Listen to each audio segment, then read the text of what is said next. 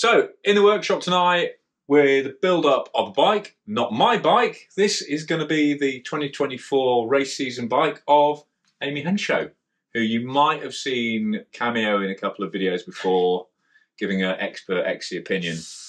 Come on.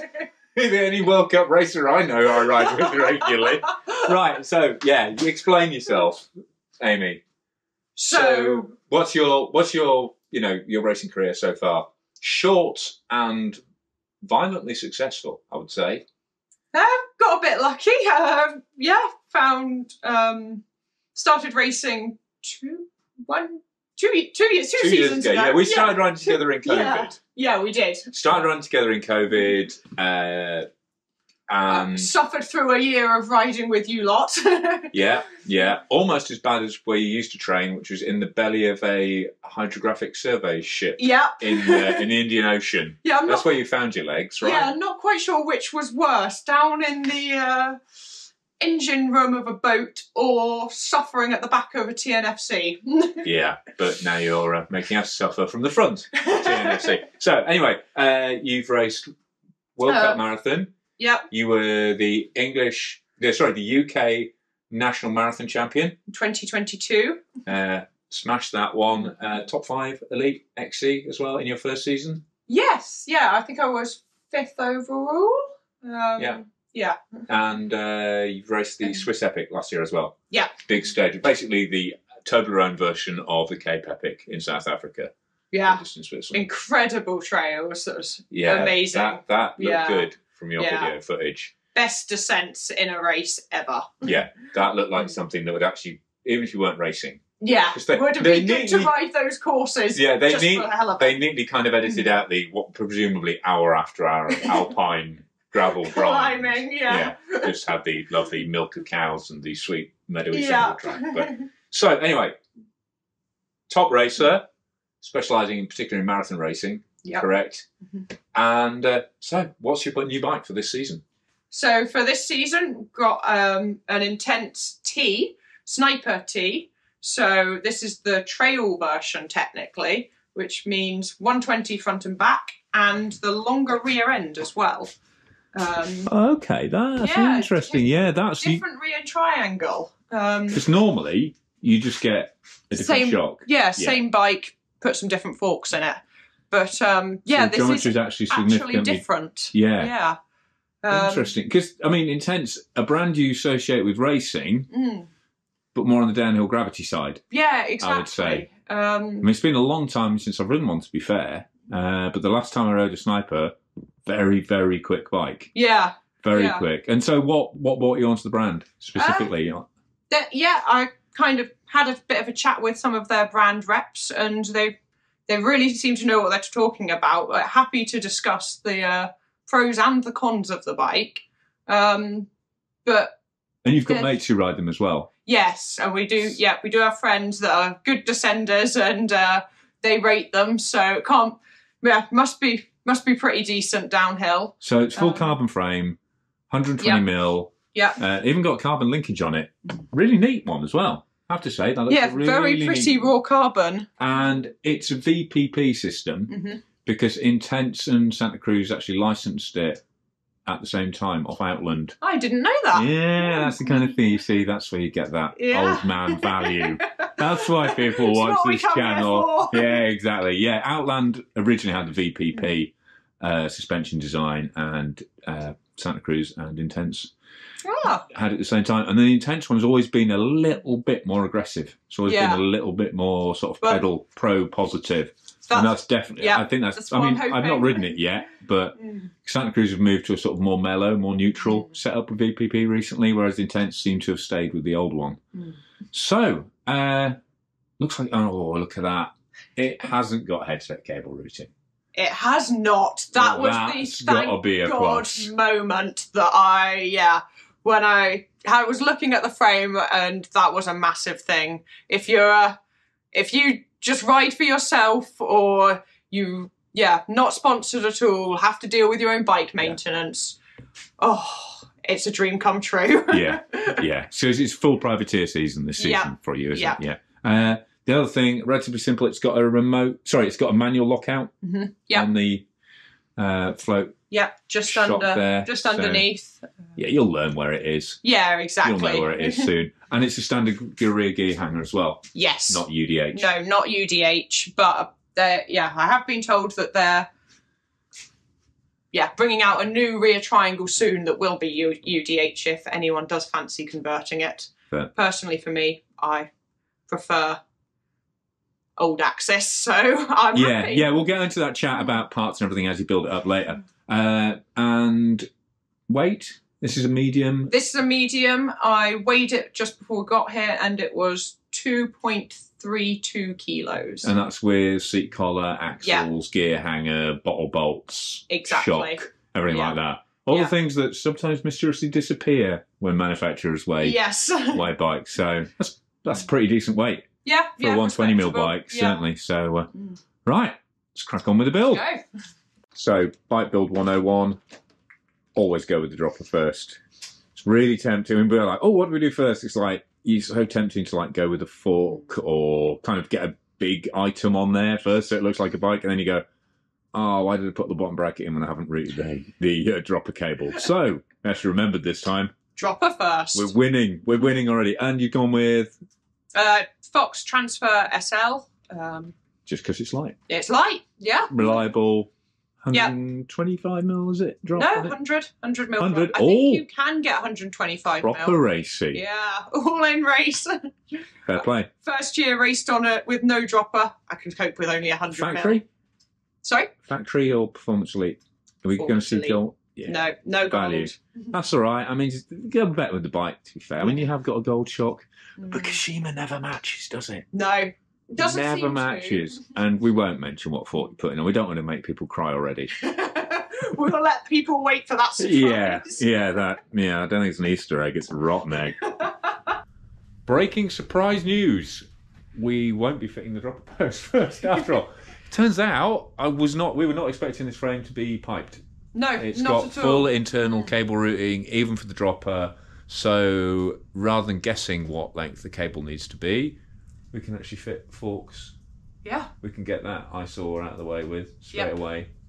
Fit bar and stem, get the front end together, and then fit the dropper post. Yeah. It's always a school day. Right, come on, Amy. Face the camera and face the music. Explain yourself about this fork. I mean, to be fair, it looked a bit of an eyesore on your Scott last year. Yeah, it did, didn't it? Yeah. But to be fair, in a pairs race, Jane thought it was brilliant because all she had to do was look just slightly under her shoulder and she'd see a blue fork and know I was right on her wheel. So there you good go. for pairs racing. Did you have that answer prepared? Because I was going to fully roast you over that. And it's Sid Ultimate, 120mm. So what's the head angle on this bike with that in? 66.5. Nice. So pretty traily. Yeah, should be. And then bar and stem, which are just about to savage. Yep. Some Mount Zoom in it. Yeah, Mount Zoom. Oh, we didn't weigh it. We need to weigh that because that's going to be light. It is light. I'm just tie prepping the bolts, which are tiny. Scary tiny, not going to lie. But Mount Zoom's quite a big thing amongst you. You racer folk. Yeah, they are.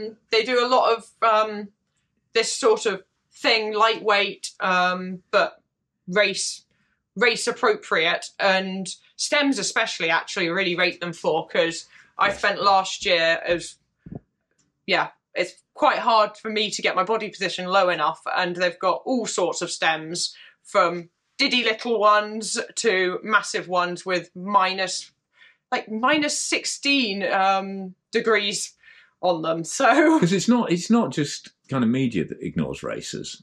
No, it's component manufacturers, bike shops. It's kind of its own little microclimate, environment, isn't it? Especially as we're now of getting importers. Because am I right in thinking the guys who import Mount Zoom race as well? Yes, chap called Ant White. Yeah. Oh God, it's Ant White. It's Ant White. Oh my Lord, that takes me right back to like the Bike Magic forums when I was writing for Bike Magic in like year 2000. He'd be racing with Mike Paul and everything, all the old 24-hour races.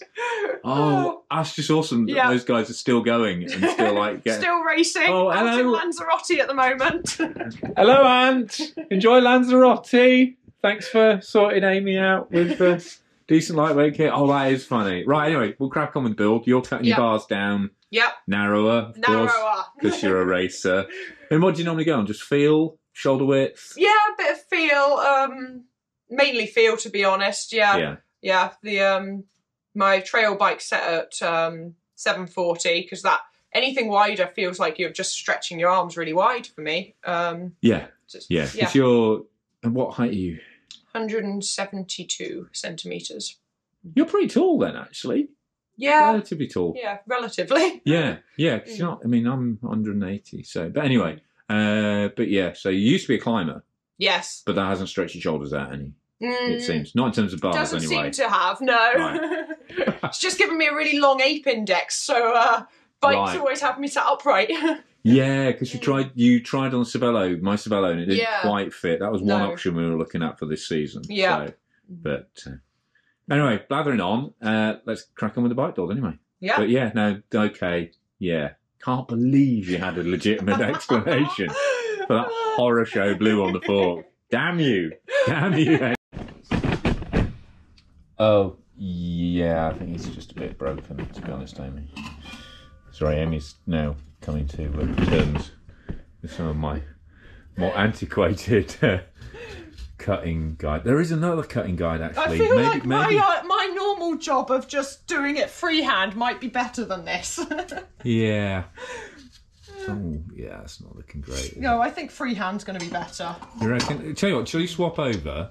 Because I was just going to do a bit about tie prepping bolts. Because again, this really takes me back, like proper titanium bolts, like little tiny ones out of like Sylvanian families, and then super thin wall stem with lightning on, so it must be quick. So yeah, we'll get right. You do these. Yep. And I'll savage your bar using my hideous cutter guide. Right. Time for a swap. Swap. Neil Halcrow has entered the chat. When I come to do a bike, I do it properly. Mr. Nipex, as is known to his friends. And a bit of Virulin as well there. Yeah. Virulin screwdrivers and everything. I should introduce Neil properly, but I don't know what you actually do. You do stuff for White. Look handsome, scare people off trade stands, do demo stuff. Slightly angry. Yeah, kind of moody. Official resting demo face. And what are you doing? And you do racing, and you're a carer for the Welsh contingent of the White race team. Official titles: training and events manager. Here you go. So yeah. And you also are the mastermind behind my workshop, actually looking somewhat decent. I do take the credit for that. Yeah. You told me where to go to get all the nice SGS tool cabinet always told stuff. You where to go. Yeah. And also, if you look here, I mean, luckily I'm saved in this instance because Amy's here and we're actually working. But Neil's also my parole officer for the workshop. Yeah. So. Sorry, you explain the rules.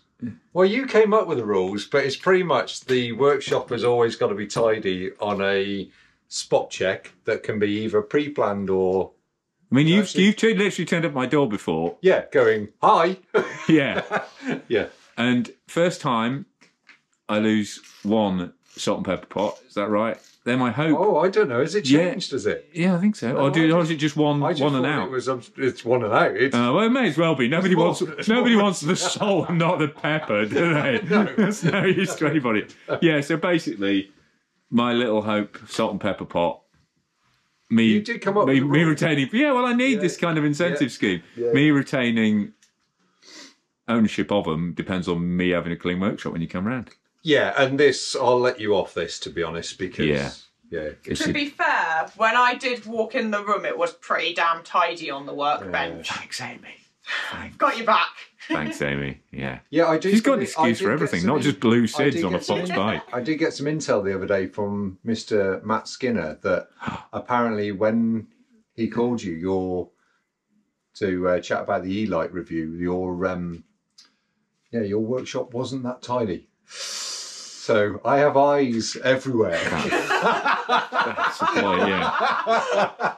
Damn. Did I even answer the call? Did I answer the call down here?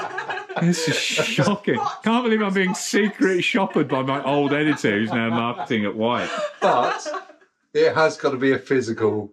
Yeah. Physical. Yeah, it's non-admissible. No. That's basically breaking and entering. Exactly, yeah.